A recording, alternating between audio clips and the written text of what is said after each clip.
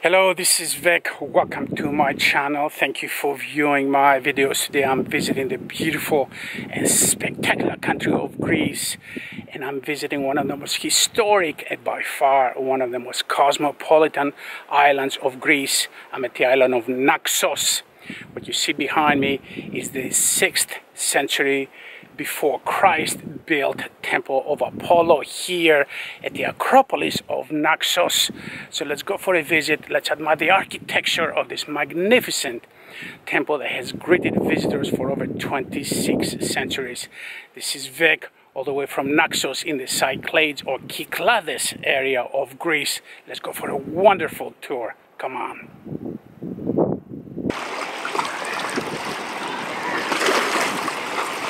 Unfortunately, we are going to have to videotape this documentary on a very windy day, so I apologize for the noise picked up by the microphone from the wind. In any case, you can see the beautiful temple of Apollo right in the middle of that very small island, which is connected to the main island of Naxos via this causeway that you see here. The causeway is about 100 meters in length, and there used to be a causeway here always connecting that small island to the main island of Naxos. So let's take the causeway, let's go up the hill, and let's visit this remarkable, spectacular, and a very historic site. Come on. So let's go up the steps and let's go visit this ancient monument here in Naxos.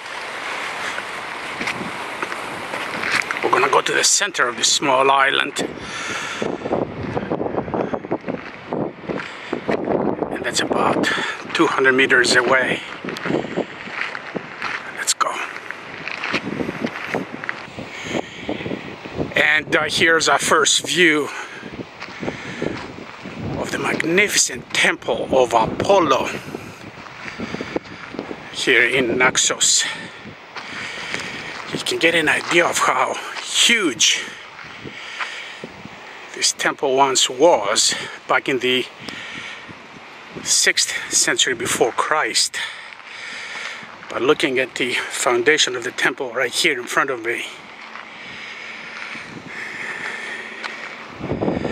that was the main gate to the temple. It is about 8 meters in width and 12 meters in height, and it has greeted visitors to the island of Naxos for 26 centuries. You can see it during the day when the sun hits the beautiful marble. You can see it from far away. You can see from the island of Paros, and at night it is beautifully lit with floodlights, and it looks absolutely spectacular. Now here's the rest of the temple. Here there's not much remaining but ruins. Unfortunately, nobody has bothered to reconstruct the temple, to put together all these blocks of marble to give the visitor an idea what the temple used to look like at one time. And that is one of my biggest complaints about Greece. The ruins are left to be ruins forever and ever.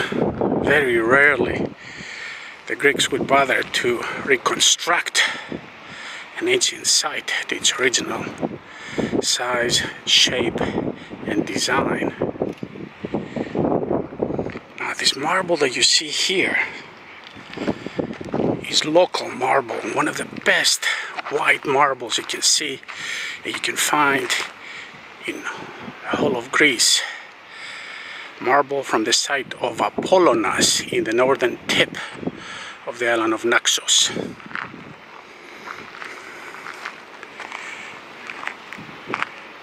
Look at these huge blocks that just scatter all over the place. Let's go a little closer. And here's another view of this absolutely magnificent world-famous monument here in Naxos. And the closer that you get, the more majestic and mysterious it becomes. The width, by the way, of the vertical columns that you see is about 2.5 meters. And the two vertical columns, about 10 meters in height, 12 combined with the horizontal top piece on top, are absolutely huge blocks, and they must weigh probably about 60 tons each. So they had to be carved, brought here, and placed on site in a vertical position. How do they do that? How do they place the horizontal piece on top, which is probably about 40 tons in weight? Now keep in mind there was the 6th century before Christ.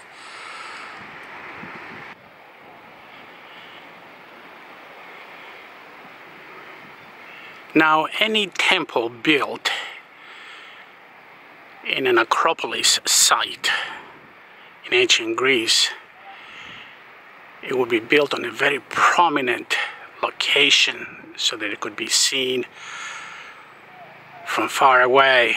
And this temple, the Temple of Apollo, was built right on the top of a small island that was most definitely connected to the main island of Naxos via a causeway that you just saw.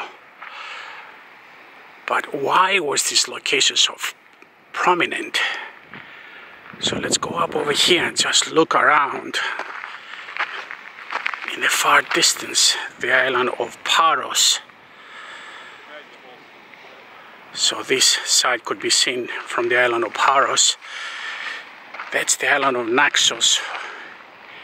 But more importantly, that is Hera, that is the capital of Naxos. So this was by far the most prominent location for the building of an Acropolis and of a temple.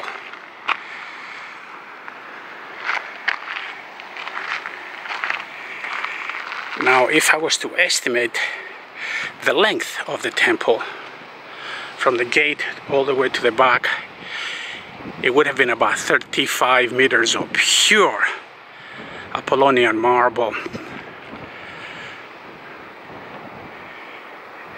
Unfortunately, we cannot go on the platform. Otherwise, I would have shown you the site of the round columns. Actually, we can see two remaining parts of the columns. Let's go a little closer.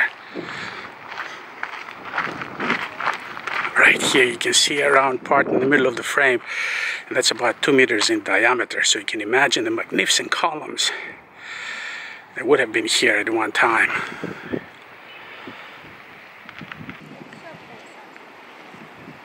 And here's another view from a different angle. We can see the port of Naxos right there in the distance.